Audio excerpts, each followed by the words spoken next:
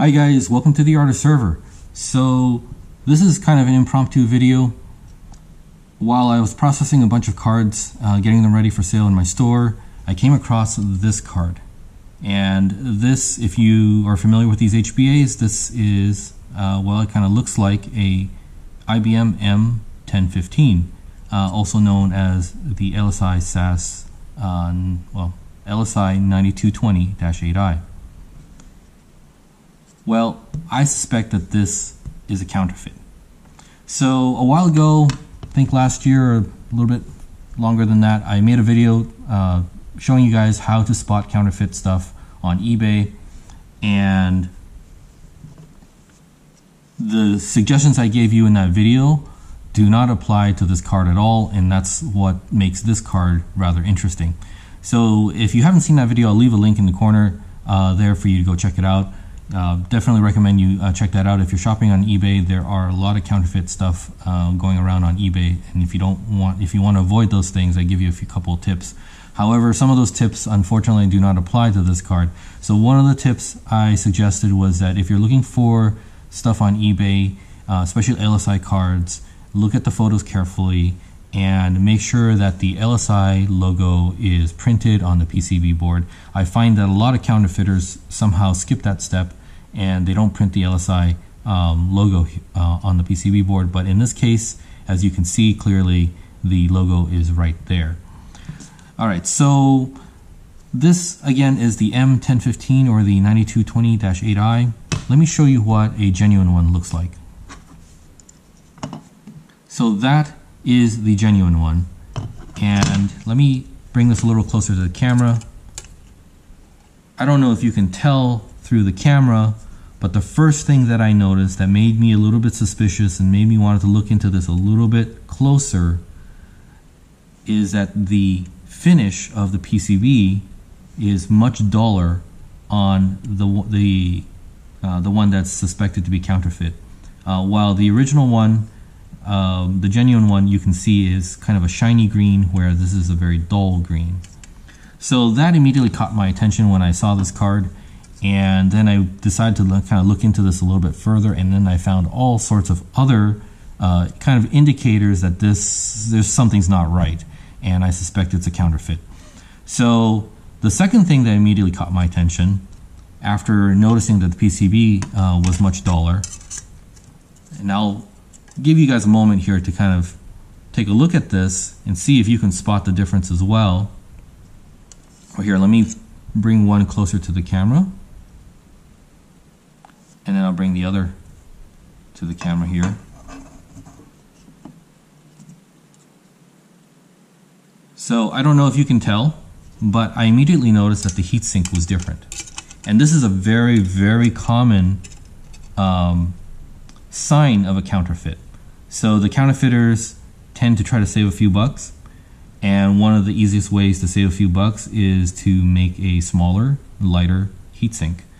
And so immediately you'll see that the fins look a little bit closer together versus the original one. The fins are not a little bit more spread apart.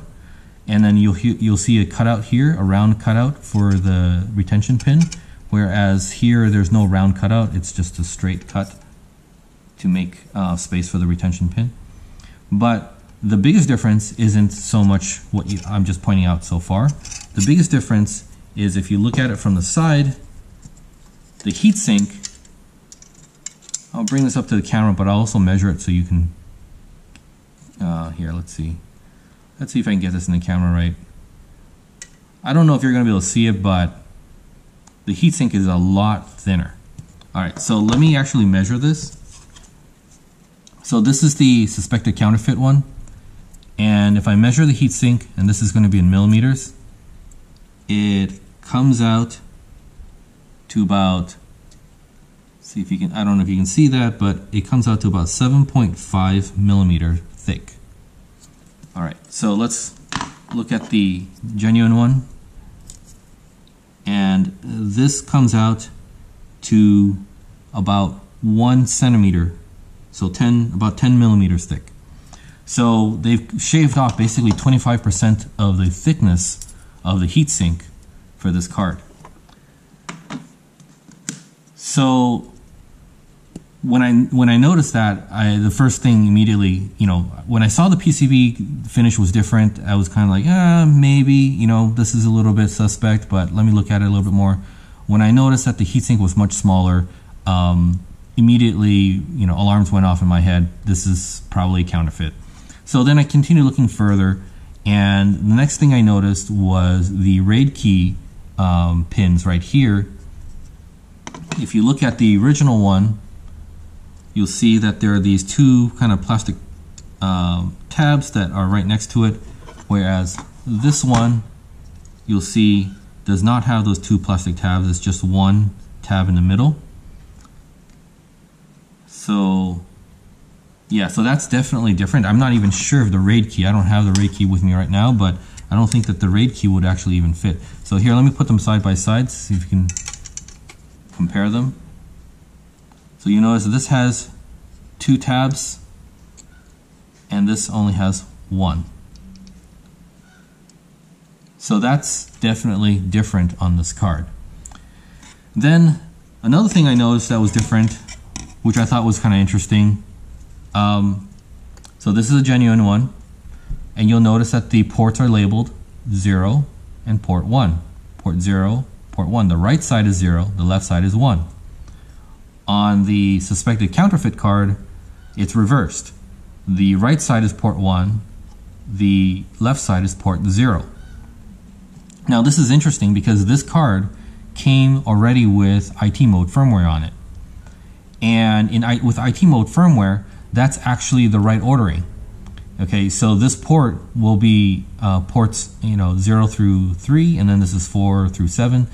The port order is reversed versus when you have the IBM firmware. The IBM firmware actually goes this port being 0 through 3 and then 4 through 7.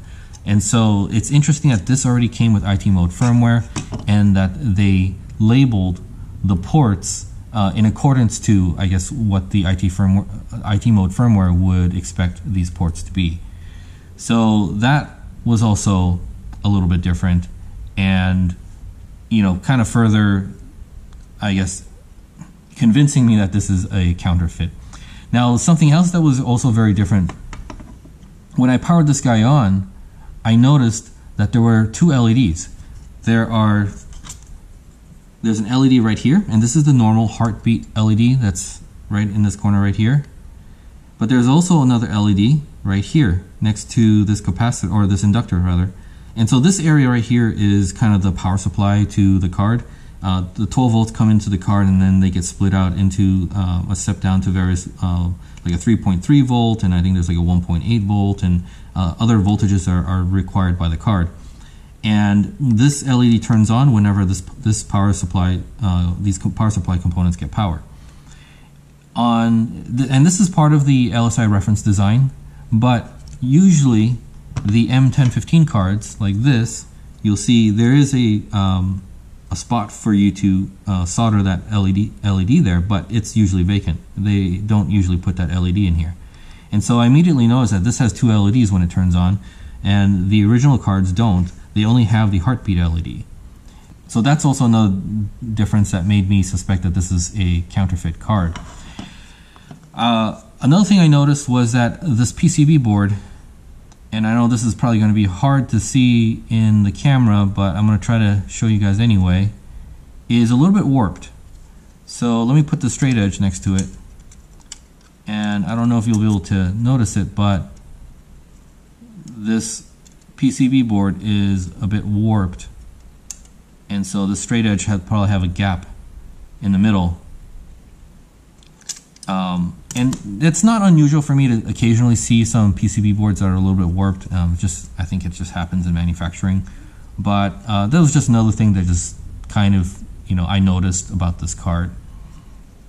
Now, what was even more interesting is that if you look at the label right here, so this is supposed to be the IBM FRU label and has the IBM number there, and it says made in Malaysia. Now, I know Malaysia does manufacture a lot of electronics as well, amongst the many other Asian countries. But then on the back of this PCB, it says, oh, assembled in Thailand. And so that was very inconsistent. If you look at, and I've never seen that mix, by the way, if you look at the genuine one, the sticker here says, you know, made in Thailand and assembled in Thailand.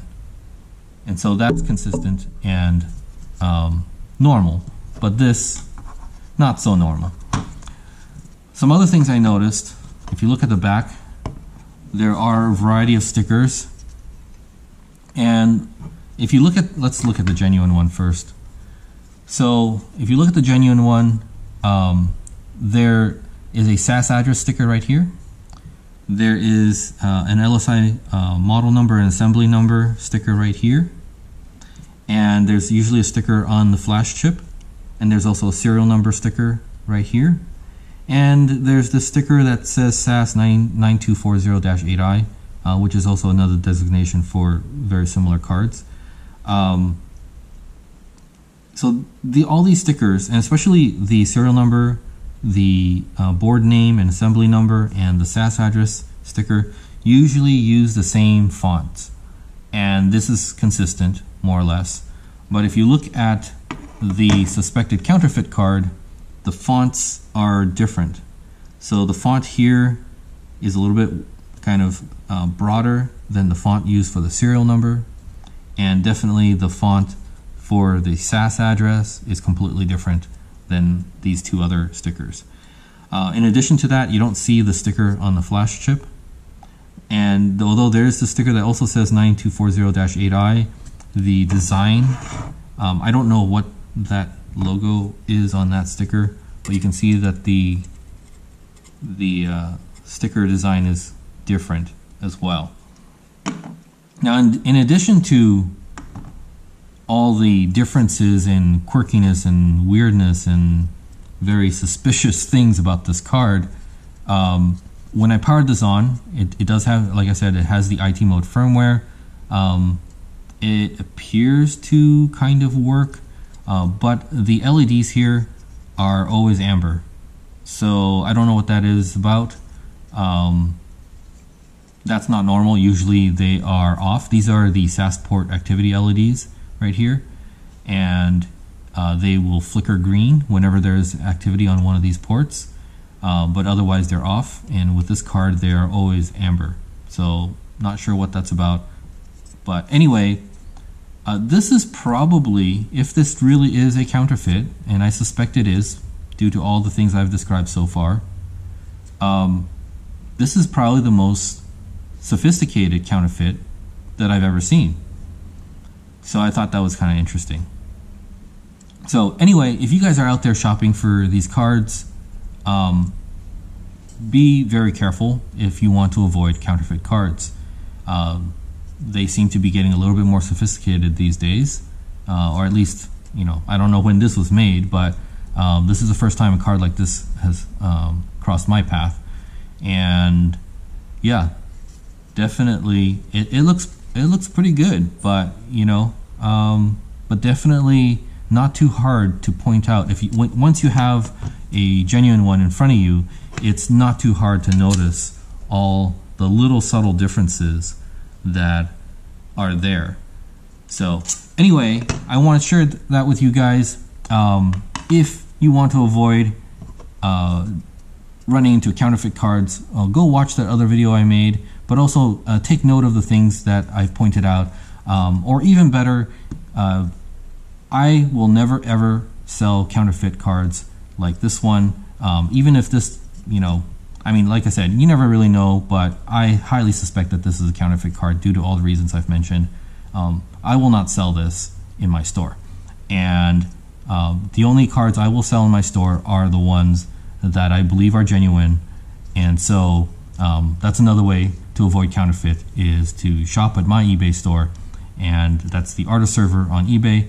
And I'll leave a link to my store down in the video description below. Go check it out. So anyway, even if you don't shop at my store, just, you know, be careful out there. There's a lot of stuff that is a little shady. And so I just wanted to share this information with you guys so you'll know what to look out for. Alright guys, if you like this video, make sure to give me that thumbs up. And if you're new to the channel, make sure to subscribe to see more videos like this one. And of course, if you want to support my channel, go check out my eBay store, link in the video description below. Thank you very much, guys. Bye-bye.